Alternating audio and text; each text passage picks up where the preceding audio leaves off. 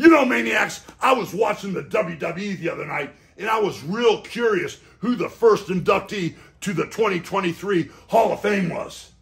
Oh my gosh, it's Rey Mysterio. No one is more deserving. A champion, a great man, a great father, and a great husband. He deserves to be in the Hall of Fame. For years and years and years, he's carried the torch. But then I thought, you know, who could be next? Who could be just as deserving?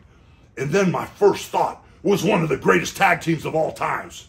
The Rougeau brothers, Jacques Rougeau brother and his brother Raymond Rougeau. Those two guys need to be in the Hall of Fame. I'm voting for them. Hopefully they'll be the next inductees in the Hall of Fame, man. Man, I just think it might happen. I got a really good feeling about that one, brother.